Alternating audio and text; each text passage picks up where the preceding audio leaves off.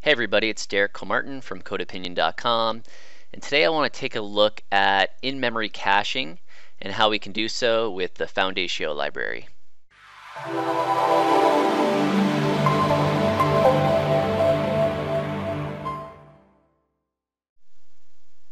So first, before we jump into the code, I just wanted to explain what Foundatio is.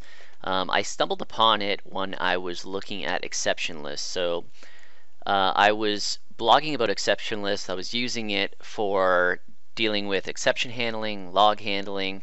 It's a remote service that they provide at exceptionlist.io.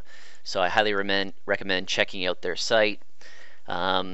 So when I stumbled upon Foundatio, I was looking at all the features it provided, and one of them was in-memory caching.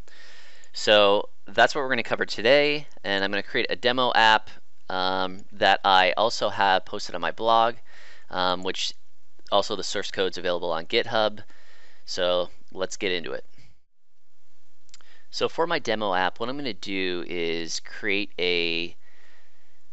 just a console app that's going to make callouts to this fixer.io, which provides exchange rates.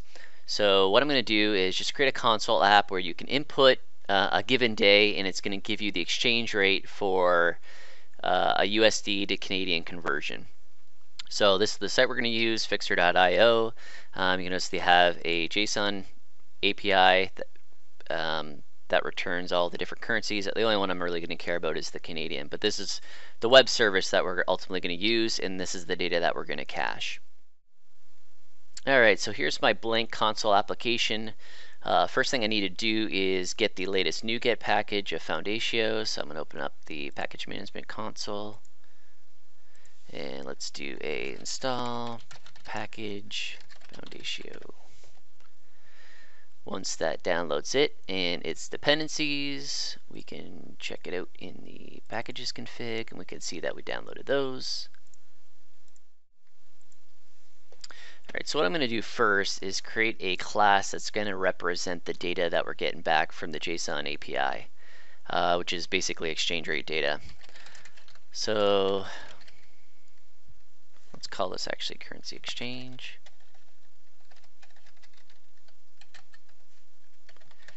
And if we take a look at the API, I'm pretty sure it had a base currency, a date time, and it had a list of rates from other foreign exchanges. So this could be a dictionary of string decimal. Oops. We'll call this rates, I believe the property was. Alright, so now let's make our app take some input, get a date, and make the call out using HTTP client. That way we can actually save the data.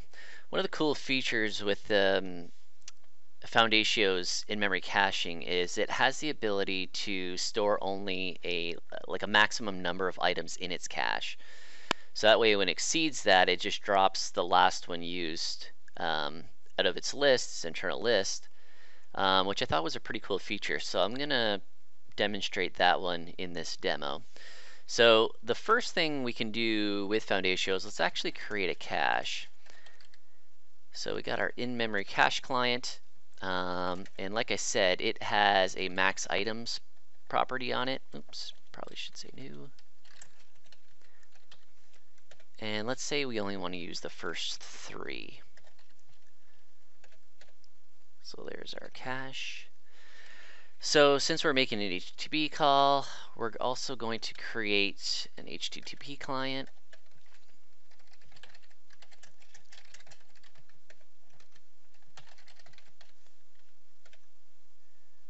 And let's create that as a private static. Now, let's create a method that's actually going to make our HTTP call itself.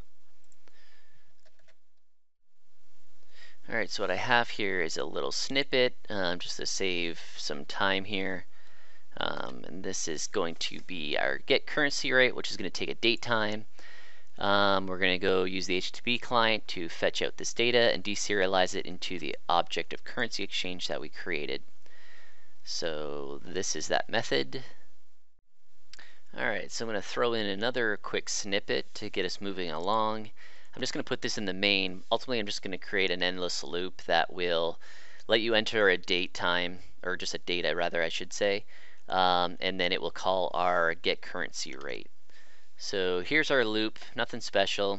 Just enter the date, read from it, parse out the date, just do some basic checking. It's just for demo purposes.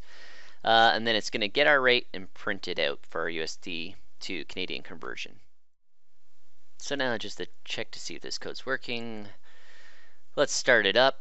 So we're going to enter, I guess, the beginning of the year just to make sure that it's actually getting data back. It is, so we know that's working. Let's enter another date. We can see that we're getting back data from the web service. Alright, so let's jump back to the code and add some cache handling here to our get currency rate. So what we can do, the first thing is let's actually check to see if the item is in cache already, which at this point it's not because we haven't set it, but that's where we'll start. So we can use our in-memory cache, and there's a get async method. Everything's asynchronous in here. Since we are not using an asynchronous method, we'll just call result.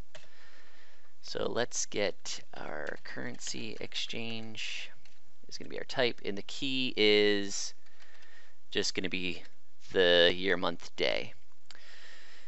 So since this is asynchronous, let's call .result, so it waits. So at this point, we're checking to see if the cache exists. So this kind of has a nullable, kind of feels like a nullable type.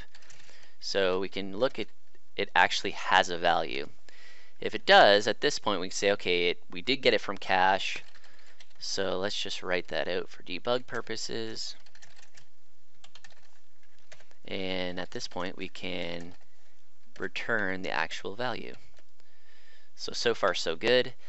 If we continue on, we know we need to get the value. So at this point, once we got our exchange rate, instead of returning it, we want to now cache it.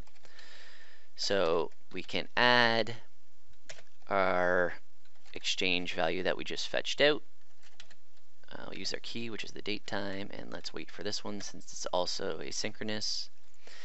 And that's pretty much it. It's a simple way to fetch out the value, check to see if it exists, if it has value, return it if it does. Otherwise, we continue on hitting the API, deserializing it, adding it to our cache, and returning.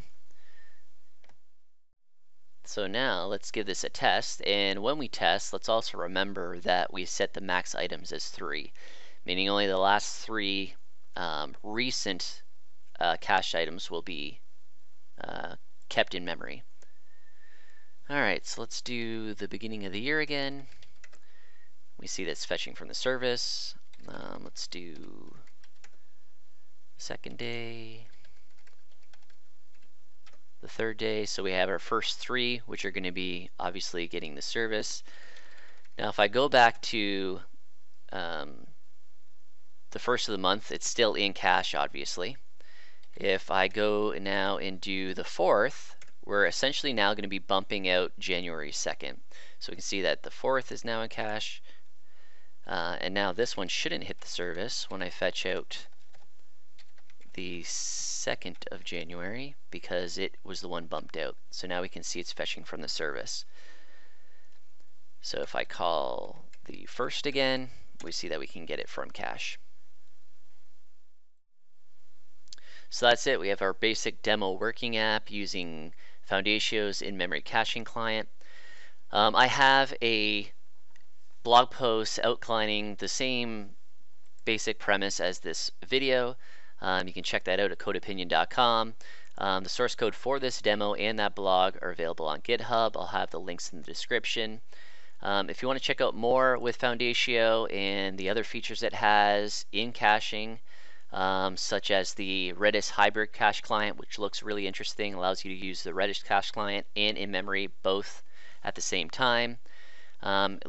Looks really interesting. Love to hear your feedback. please visit codeopinion.com and subscribe for more .NET related videos. Thanks.